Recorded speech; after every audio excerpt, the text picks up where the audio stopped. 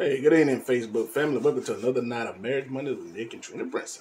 I was bringing you valuable information that will help your marriage to just be better. Yep. What you think? We represent Crown Kingdom Cultural Center. Pastor Finus Bush Jr. and Denise Bush are our church leadership, our pastors, and we want to start out wishing them a very happy anniversary. I think yesterday made 41 years. 41 years. 41 years as of yesterday. Man, and that's something we can all aspire to. Oh, yeah. Yeah, 41 years. We're what, 23 years, 22 years in? We got married in 99 and that's 22, so yeah. We're going to be 23. Yeah, so 41 years is highly commendable. It is. So, and to take what they've learned in those 41 years and to sow it into the body of Christ is what they've done. And so us being here is an extension of that commitment to ministry from them. So we just want to make sure to recognize our pastor, Bishop Bush, and his wife Denise Bush for their 41 years and their anniversary, which they celebrated on yesterday. All right. So we have some folks coming in. Yeah, we got a few coming in tonight. We got Trey Smith, Brother Wade Smith. Most people know him as Brother Wade Smith. Oh, man, we got my cousin Tammy on tonight. Yeah. How you doing, Tam? What's up, baby? Everything good with you, I hope. Family. Yeah, Paula Dawson. Paula Waugh. Paula Waugh. Oh, I'm sorry. Dobson is her maiden name. I was like, what you mean Dobson? That's Paula Waugh. She's been married a long time, too. I think she recently had an anniversary. And I'm sure they're, I want to say 30 years or so in. You have to help me out, Paula. How many years? But they have quite a few years in as well. They have a successful marriage. 30 years. There we go. I was right on it. 30 years. So we definitely want to recognize all that wisdom that comes with sustaining a marriage, because it takes work. It does. You know, marriage is good, but marriage can be hard. There's always some hard parts. I'm always skeptical of people that say, oh, marriage is not hard. Why do people say that? And I'm thinking, why do you tell people that it's not? And then they think when they run into the hard parts, they're thinking they're doing something wrong, because that's exactly what I thought. When we got to the hard parts, I was like, okay, this ain't working. Now you're just bringing two different entities together to become one.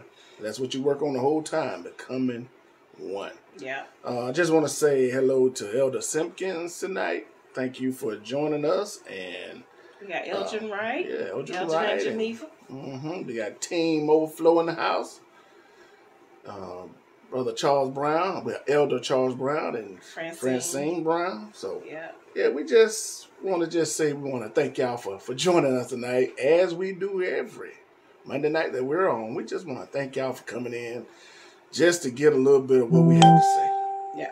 So Sheena is sharing. I see that, and we encourage all of you to go ahead and share with at least one or two people. More is better. So it's just, we're just always amazed at how far these videos go and how it keeps getting circulated. So that's what we want, is to have them out there circulating so people can benefit from the information that we're sharing. So all right, with that said, let's get into the lesson tonight. Tonight we're going to talk about the P, and the P. I'm sorry. Go ahead. You just be making up these phrases. Okay. But it is. It's the PPP. acronym. Yeah, PPP. And that is, what we talking about? You forgot the topic. Yeah, I forgot the topic. I know we're talking about peace, but I forgot what the P, and the P. Pitfalls that prevent peace. And that's just honest, y'all. I forgot that quick. Pitfalls that prevent peace. Okay.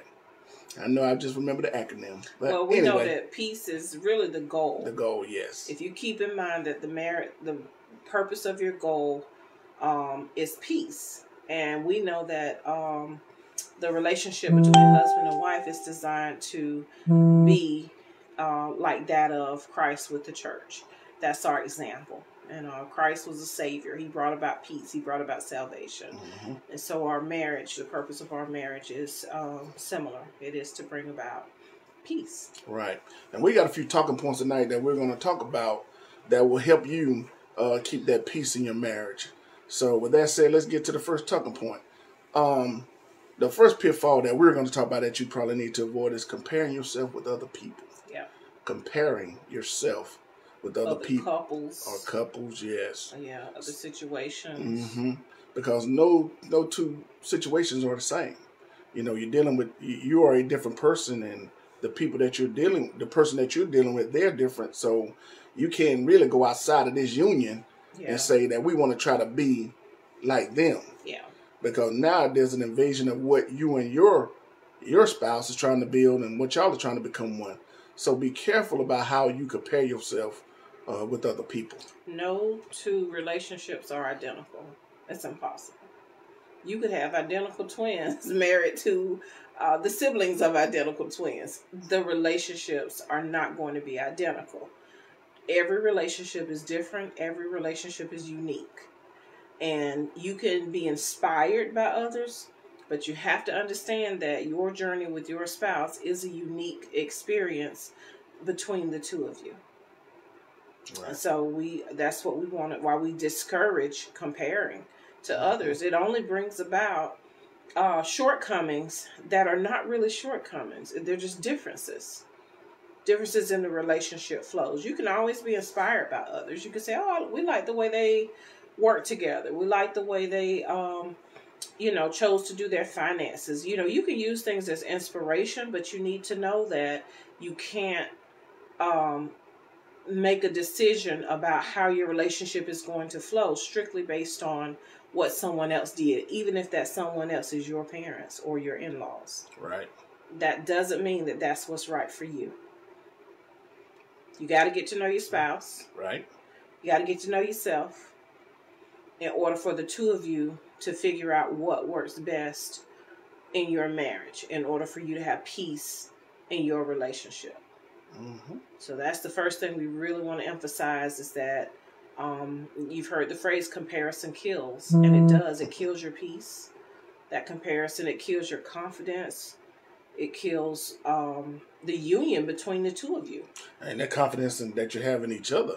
Mm-hmm. You know, that understanding, it kills that, because I can't compare myself to another man, and it's really not good for my wife to compare me to another man, hoping in her mind I could do what he does, because I can't. That's not me. But, just be careful and be understanding that you should not, compare yourself with others. Mm-hmm. Sheena quoted that scripture, that comparison is the thief of joy. Wow, that's good. It absolutely is. It steals your joy, steals your peace. Mm-hmm. Yeah, so you have to be real careful. And in today's world, where we spend so much time looking at social media and people giving the world a view of themselves that they choose to give, which is never the whole picture. Mm-mm. So we have to be mindful that, yes, there may be great moments in other people's relationships. Celebrate those great moments with that family.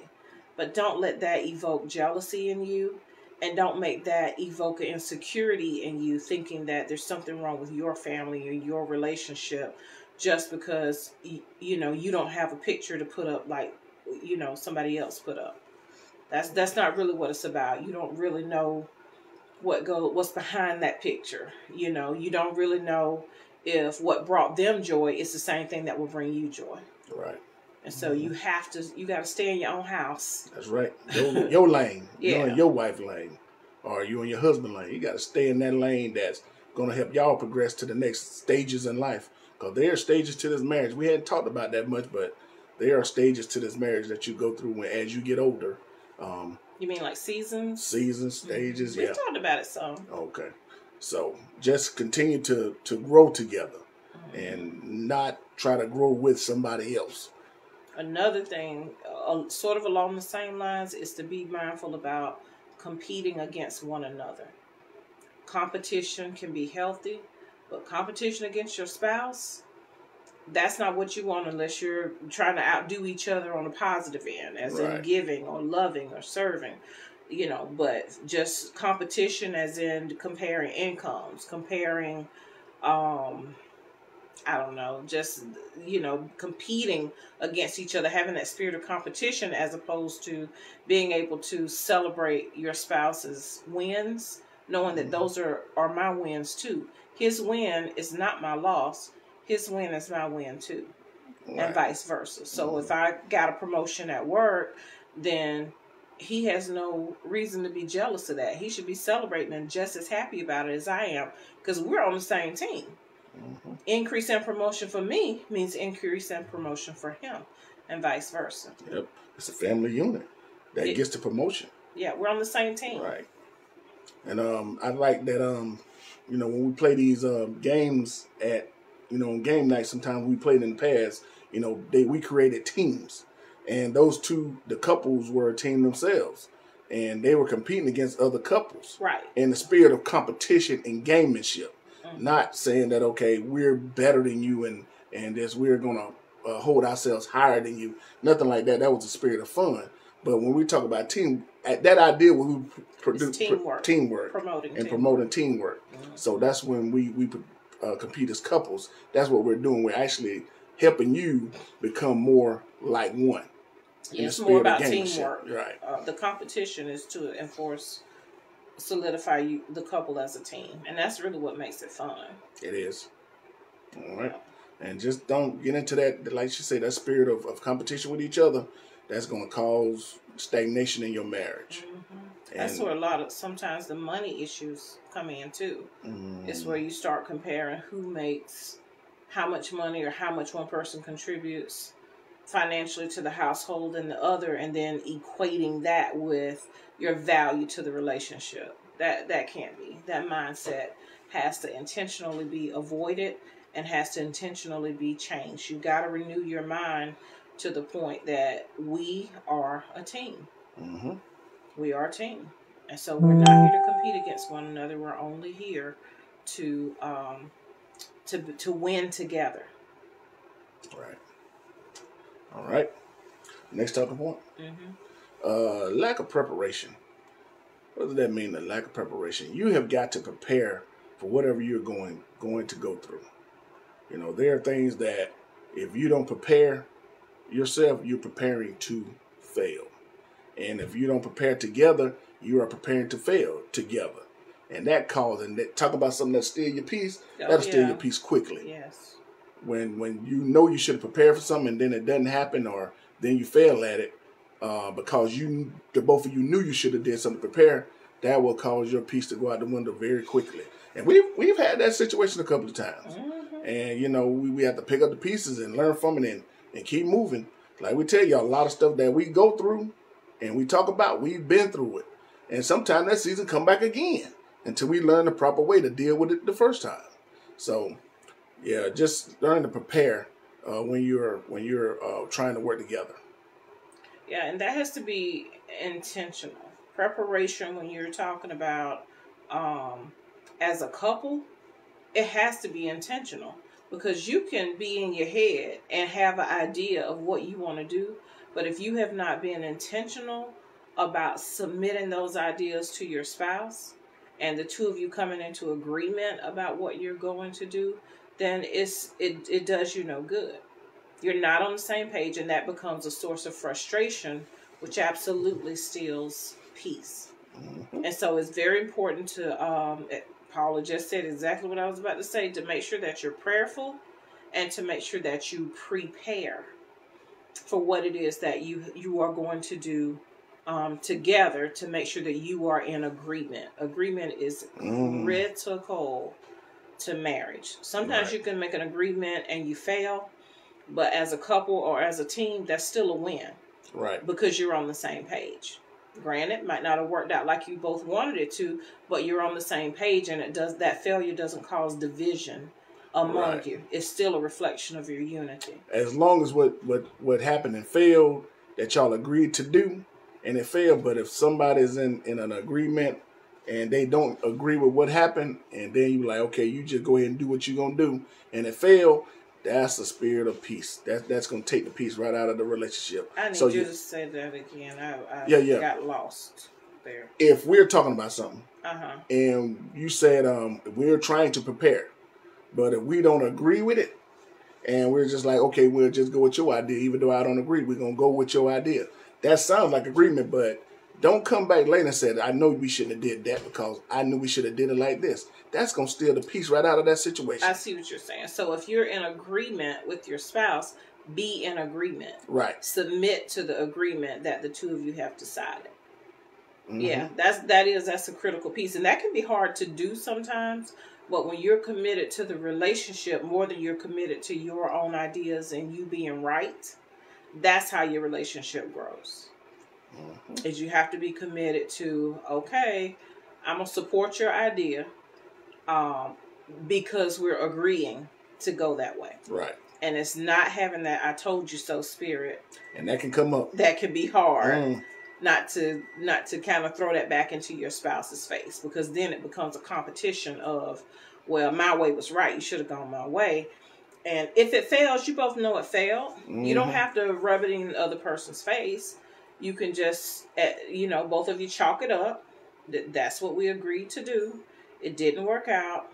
That's okay. We revamp and move on from there. Yep. But what we're not going to do is attack each other. Right. Are you done with that talking point? All right. Outside voices. What do we mean by outside voices? Is that a question for me? Yeah, I'm just answering a question. I know what it is. Okay. No? Outside voices refers to people outside of your marriage that have that are in your ear, mm-hmm. and that get into your head more so than your spouse does. And so if somebody is telling you something contrary to what you and your spouse have agreed upon, that's an outside voice that you need to be aware of, that may be an enemy to your marriage, regardless of who that voice comes through or who that person is that has the opposing opinion. Right. If you're making decisions between the two of you, then that's where the conversation goes. Right. If the two of you decide to take heed to an outside voice, that's fine. If the two of you agree to consider that. Right. But the problem comes in is when you have outside voices influencing you against each other and against what you have agreed upon. Against the word of God. Yeah. So that's when the problem comes in with the outside voices. So you have to be wise at what you're listening to, mm-hmm. who you're listening to. You have to be wise about those things and always guard your heart and guard your marriage. Guard that relationship. Right. And right now, really, if me and my wife put ourselves in perspective, we are the outside voices in your marriage. We're nowhere near the inside voice that you should be listening to in your marriage. What we do is give you information that hopefully you and your spouse can use. But if what we're saying and one of y'all don't agree with it, it's almost like you can't use what we're talking about until the other person is ready to agree to listen just like you are. So don't let what we do on Monday night influence your marriage wrongly, even though we're giving you information. We think good information. It's about being it's about wisdom and knowing how to take the information that you're receiving. So we're not going to tell you anything that we think is dangerous or bad for your relationship, but you have to be wise enough to process it in light of your own marriage. Right. Absolutely. Now let's talk about the inside voice. The inside voice. What goes on in the inside voice? Like my wife always tells me sometimes, okay, what conversation you having in your head? I need to know what's going on. What are you talking about in your mind? And then, I can talk about it, and that voice that's talking to me, and I'm sitting there thinking about, okay, what she is saying.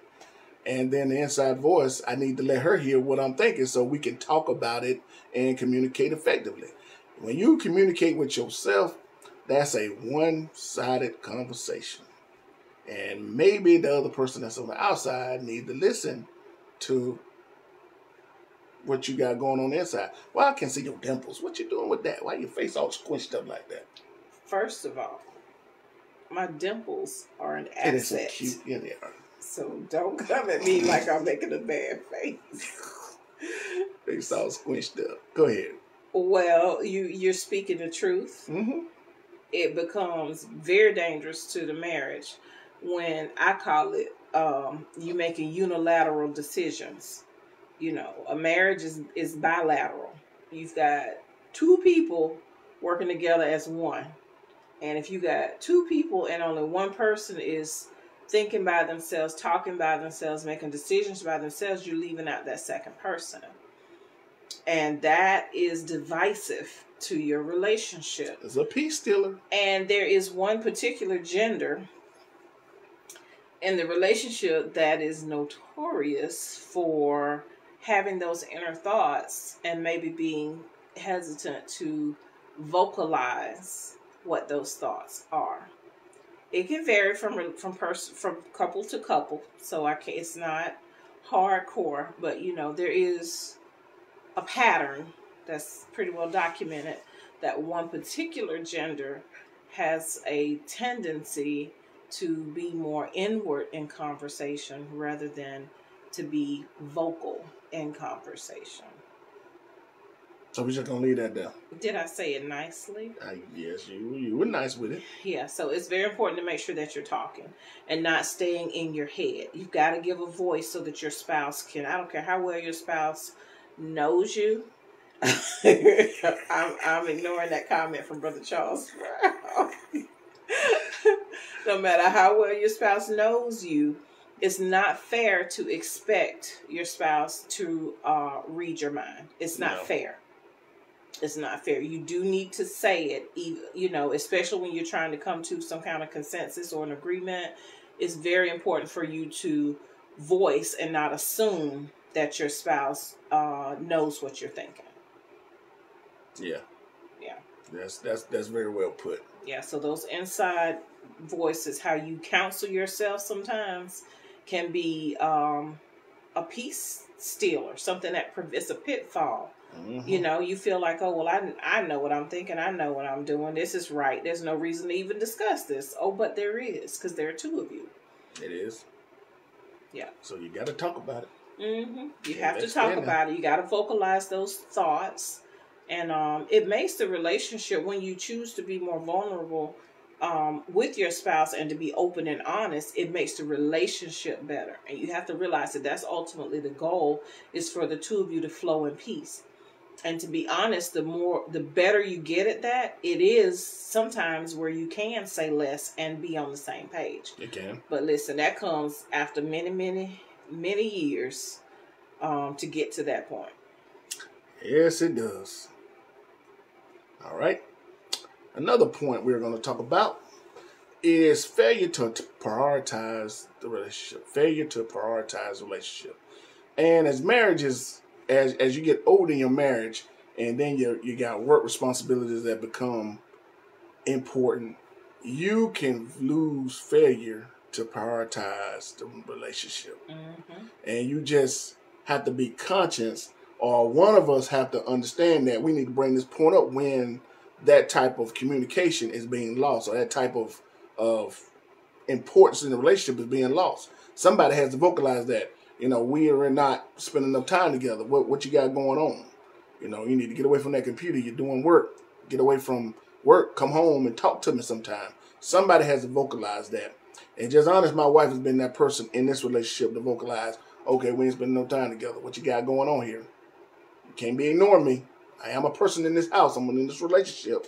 So, one person or both have to understand that when they feel like they're being ignored, mm-hmm. That just not prioritized. Right. You can't get married and expect that this person is always going to be there with you. You have to do the work that it takes to maintain the relationship. It's just not fair, and it just doesn't work for you to decide that you're going to get married and then you stop taking care of the relationship. That's not going to work. That will not work. Inside of a marriage, each person needs to feel wanted.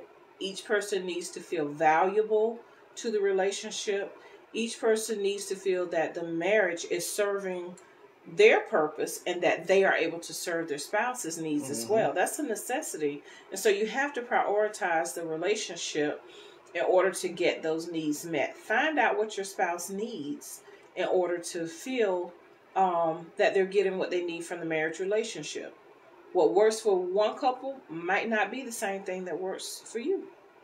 So you have to get to know your spouse and get to know yourself to know how to ask for what it is that you need. That's something I think a lot of people don't do, is we don't ask for the things that we need. And so you have to be able to be vulnerable enough with your spouse and open enough to say, I need more time from you. Mm-hmm. I need, to be physically close to you. I need for us to spend some undivided attention together. I need, you need to be able to say what you need instead of yelling or acting out or being passive aggressive. Those things are not effective. So you have to be able to say what you need to your spouse, and you have to be able to hear what your spouse needs and do what it takes to provide that from your spouse. Mm-hmm. So if your husband is saying, I need for you to look beautiful when I get home, if that's what he needs, then you signed up for it. Don't take that as being, he's just being superficial. If that's something he needs, and he don't want to look at you with a headscarf on when he comes home from work, then you give him something to look at when he comes home from work. Mm-hmm. And like you said, the need and I need you to show me some appreciation. Say thank you. That's right. Regularly when I need you, some appreciation from you. Even if I ask for it, tell me anyway. Yeah. Because sometimes it's a situation where the other person may not be thinking and hadn't told you that in a while. Mm-hmm. You just need to be reminded. Yeah. Please tell me thank you sometime. I just need to be appreciated. Yeah. And that goes into us talking about love language, which we probably need to review at some point. Yeah, it wouldn't hurt at all. So, let the person know what you need in a relationship. Yeah, and don't be embarrassed to be vulnerable enough to show that you have a need. Everybody has needs. Yep. Everybody has needs. And, the saying goes, a closed mouth don't get fed. It does not. So you have to be able to say what it is that you need. It's your spouse. It's the most important relationship you have here in the earth next to your relationship with God. Do what you need to do to make that relationship peaceful. Right. And communicating clearly to your spouse what you need is a must. It's a must. You can't be too bashful to say it. Sometimes you got to put yourself out there and risk the embarrassment, risk the rejection. But the more you build your relationship up and the two of you meet each other's needs, your relationship becomes stronger to the point that you can say anything that you need to your spouse. And this can go a long way. The need thing can be a segment in itself, because when you're talking about what you need from the relationship, a lot of that it can come from just how the person needs to feel appreciated, or just what the person wants. Do you feel unappreciated? No. Okay, you kept bringing it up. I didn't know if you was being... Because I've heard this, when I've talked to people, outside of the Marriage Monday that we talk, and the one thing they talk about is sometimes I don't feel like I'm appreciated for what I do, and it made me think about if I go somewhere else, would that person make me feel appreciated? And I basically told the other person, I said, well, you need to talk to them. I'm not going to say if the... Them meaning their spouse? Or? Yeah, talk to the spouse about what you need. Just tell them you need to feel appreciated, because you got a need that's not being filled. Right. And now in your mind, you think you need to go somewhere else and get it. But you hadn't talked to them about it. Yeah. You got to start at home. And, that's where this point came to my mind at, anything beyond causing you hurt or breaking the law, you almost can give your partner. I don't suggest breaking the law to give your partner what they want, and I don't suggest causing yourself any injury to get them what they want. But with those things, try to be try to acquiesce to your partner and give them what they need in the marriage. Sandra made a good point. Elder Simmons said that, I think help me out, because maybe... Which one you read? It's very important, for you to communicate. Because the wrong tone will bring confusion. Yes, that's very true. We had that issue for a long time. Mm-hmm. And part of it is, for me, I just wasn't aware of what was the problem with the tone, and I'm still not that good at it, you know, because it goes back to, you know, everybody comes into the marriage with the past, with the childhood, with the, you know, adulthood or whatever, however old you are when you get married. You come with some history and some things that have made you who you are to that point. And so it can be, it's much harder to see what other people are doing wrong than it is to see yourself objectively. And so, you know, if he would say something about, well, it's your tone, the way you're saying it, I'm like, I don't know what you're talking about. And that's literally what I would say. I don't know what you're talking about as far as the tone. And it's still very hard for me to hear what it is that's not appreciated as far as the tone goes. But part of making the marriage work has to be that he's learning not to interpret what I say as being something as coming from a different place than where I intend for it to come from. So part of that is just getting to know your spouse. You know, as I work on me, he has to learn to work with me. Mm-hmm. And that goes both ways. Yep. And so we have to learn each other. Okay. What is that the comment down there? I can't see it. Can you give some way to prevent your ministry from, what is that word? Overshadowing. Oh, yeah. Your relationship. That balance. Lord have mercy. Sister Rosa, that's a good topic we need to put in the rotation. Yeah, how to balance your ministry or your work to keep that from overshadowing your relationship. It goes back to priority, because that's definitely a peace stealer. And definitely a peace stealer. What do you want to say something on that briefly? About how you. What she said? Well, you know, you have to definitely understand that your marriage is the most important thing. That is prioritized over your job, even over your ministry. Because you got to learn how to prioritize these things to prevent the ministry or the job from overshadowing it. And all of us fell in those pitfalls of the job overshadowing the marriage. But that's why you go through classes and go through counseling to bring it all back in focus. So one way to make sure that your job or your ministry is not overshadowing is we make date night a priority. It's a thing we do, and right now we don't deviate from it much, but we make time for each other. We schedule that time somehow, some point through the weekend. We're going to have a date night. From Friday, Saturday, and Sunday, we're going to do something together. Is when you don't prioritize each other, is when your ministry becomes important. That's when your job becomes more important, because you're spending more time with those activities. So you got to learn to reframe and pull back. I mean, even the bishop mentioned something yesterday while he was talking about the length of time him and First Lady Bush been married for 41 years. He made a point. They've been married for 41 years. He said they've never had a month together by themselves. You think about how many months are in 41 years.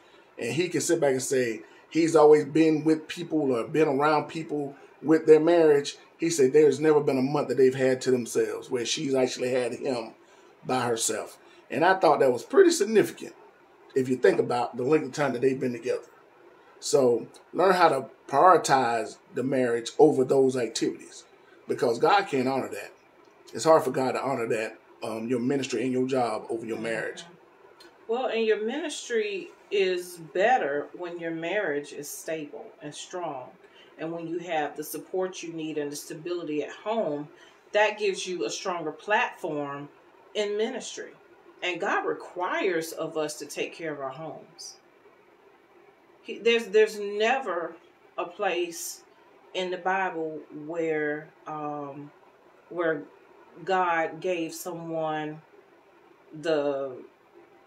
permission or indication to not take care of their family. In fact, you can find numerous scriptures that talk about how important it is. You know, even the station of a deacon.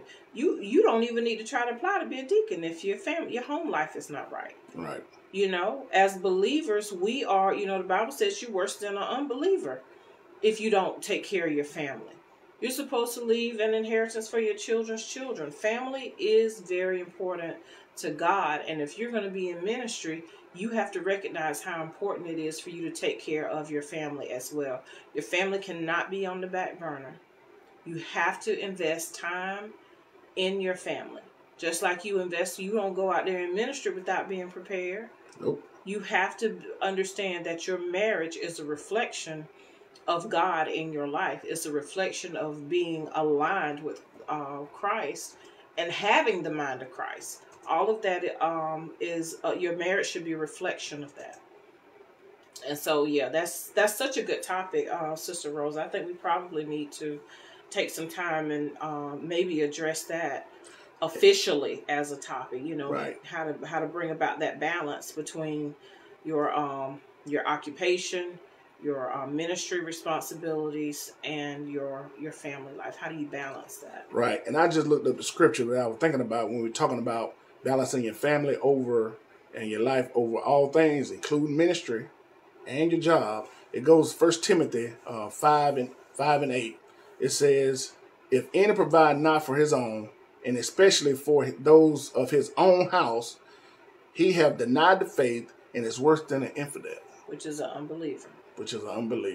Yeah. You have denied the faith. That means you denied God. Yeah. So if you don't take care of your own house. So your ministry cannot be as God intends it to be if you are not prioritizing or putting in proper care to take care of your home, which includes your spouse and your children. Take care of your home. It's very important. Like Elder Simmons said, marriage is your first ministry. Right. It is. 1 Timothy 5 and 8. Thank you, Minister Roberts, for that. Go and read it. So, with that said, I think that's pretty good. Did that cover everything we wanted to talk about? Yes, ma'am. Okay. So, we hope you find peace in your marriage and that you pursue peace. That's a scripture I really hadn't focused on until I had to teach it to the children in children's church. And that thing stuck with me. I probably more than it did with them. Pursue peace. That means to pursue something, you're putting a lot of energy into it. You have it in your sights. You're focused on it. It's what drives you, is to pursue peace. Okay. So, with that said, we want to just continue to wish Bishop and First Lady a happy anniversary, 41 years strong and counting. And with that said, you got anything else? Any closing thoughts? I do not. All right. With that said, we appreciate y'all joining us tonight. Continue to share and like what we're doing here. And we will be back next Monday, God's will. With that said, from the lady and the coach, we love y'all. Good night.